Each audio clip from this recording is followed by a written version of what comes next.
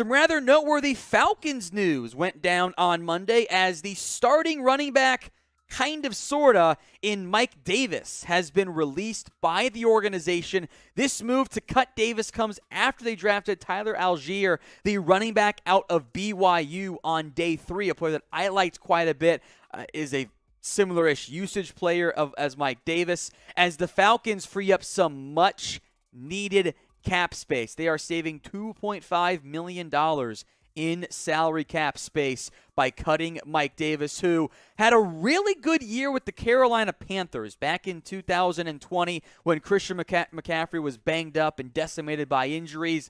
Then Davis kind of got usurped by Cordero Patterson. Davis averaged a paltry 3.6 yards per carry, even at a high-ish volume of 138 carries for 5 touchdowns.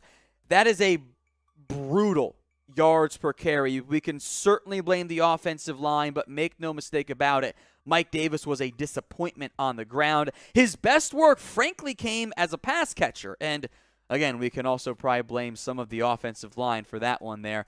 44 catches for 259 yards, 1 touchdown as well for Mike Davis.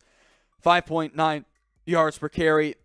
The Falcons had kind of placed Davis in precarious territory when they were able to extend Cordero Patterson. He had been a free agent this offseason. They brought over Damian Williams, the former Bayer chief running back. He can handle some RB2 duties. Then Tyler Algier out of BYU. Again, I like quite a bit. I'll double-check my big board here and remind you guys where I had him in this year's class. But the Falcons, simply put, did not need Tyler Algier anymore at that stage. They were just too many bodies.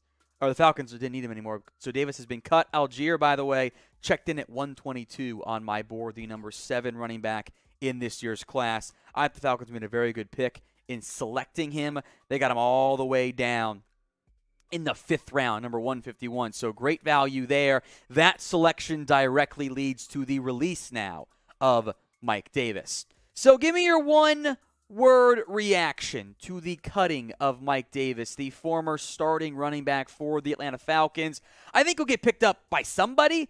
I don't know who that somebody will end up being in the end, but let me know. One-word reaction to cutting Mike Davis. Today's show is powered by Manscaped, and you guys can get 20% off and free shipping on all of their great products, including the Ultra Premium Collection. Manscaped.com/chat. Remember to use promo code chat to get that 20% off. Ultra Premium Collection includes the deodorant, the body spray, the body wash, the shampoo and conditioner, and the lip balm as well. Manscaped.com/chat works for the Ultra Premium Collection and every single one of their awesome products. The Lawnmower 4.0, the Performance Package, you get those awesome boxers there as well, and the Weed Whacker and also the nail trimmers are the best ones I've ever had in my life. They make it a lot easier because they actually work well. I feel like some of the other ones maybe I just use crappy ones and they just don't work at all. Manscapes are awesome. So get yours today. Manscaped.com/chat. Promo code chat is in the comment section and in the description. Let's move to Julio Jones and his future in the NFL. One of the best free agents left. And the rumors and the buzz and the whispers have been rather quiet around the player that was pretty much a consensus number 1, number 2, number 3 overall receiver in the entire NFL. And I think we do understand a big portion of that in the end. That is because Julio is not the player he was in his prime. The Falcons, by the way, in that trade, unquestionably won it. They acquired a 2nd-round pick for Julio Jones, and Julio lasted a singular season with the Tennessee Titans. And the numbers, by the way, very much began to regress. That pick, I believe, is one that became Troy Anderson for Atlanta, the linebacker from Montana State.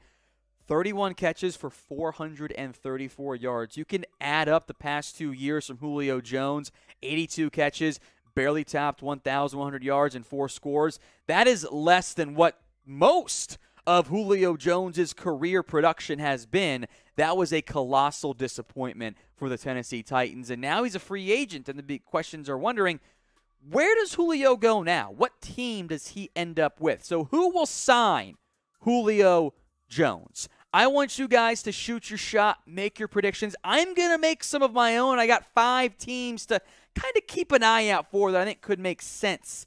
But I want to hear from you first. Who will sign Julio Jones? Let me know right now in the comments section.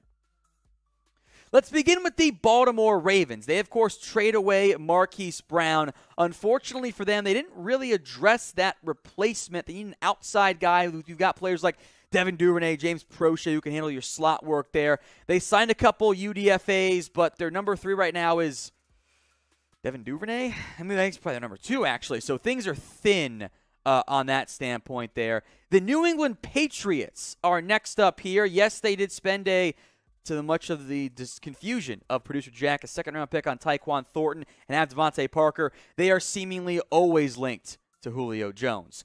The Indianapolis Colts next up here. Yes, they signed Alec Pierce to be a outside vertical threat, a second-round pick drafted, I should say, Alec Pierce, out of Cincinnati. I like Julio Jones quite a bit because of the presence of Matt Ryan. Doesn't that make a lot of sense to pair Julio up and Matt Ryan and see if those two can capture the magic that they once had? A constantly linked to Julio Jones team, the San Francisco 49ers, especially in light of the Deebo Samuel rumors, which I don't think he's getting dealt, but they aren't really going away from that standpoint there. Jawan Jennings, Brandon Ayuk, and now Danny Gray also on the roster. But Shanahan, Julio, we know for a fact that duo has worked really, really well in the past. And finally, my wild, dark horse, crazy idea. What about the Atlanta Falcons? And bear with me as I explain this here, because the Falcons, yes, they drafted Drake London in round 1. That was awesome. They did not add anybody else in free agency at the receiver spot, in the draft at the receiver spot. Right now, their starters are Drake London at one outside spot, Olamide Zaccheaus in the slot, and Auden Tate, Darrell Hodge, Damiere Byrd, Frank Darby. It's still a bad receiving core in Atlanta, even for a team that's going to use a lot of 2 tight end sets with Kyle Pitts and Anthony Firkser. So if I were the Falcons, as long as the Julio-Falcons relationship hasn't been nuked to the earth, which, maybe it has been, but in terms of Julio getting volume targets, Atlanta's one of the teams that needs a receiver the most, more than anybody. So I don't hate that idea all that much. We will have in a little bit here on Chat Sports the top NFL free agents left. That video will be out Tuesday. So if you haven't already, subscribe. YouTube.com/ChatSportsTV.